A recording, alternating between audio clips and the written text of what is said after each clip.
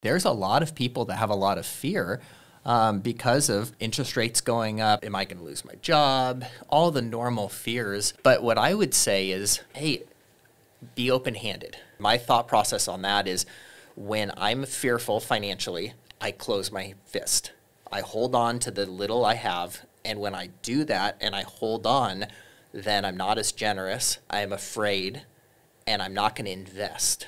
And when I don't invest and plant seeds and make decisions, I can't have more to grow down the road. Yeah. And so I look at it like, okay, how do I help my friend turn from feeling like scared and holding tight to trusting and being free and being grateful for what you have? So it's basically, how do I shift from having a mentality of lack to having a mentality and a perspective of wealth or of abundance?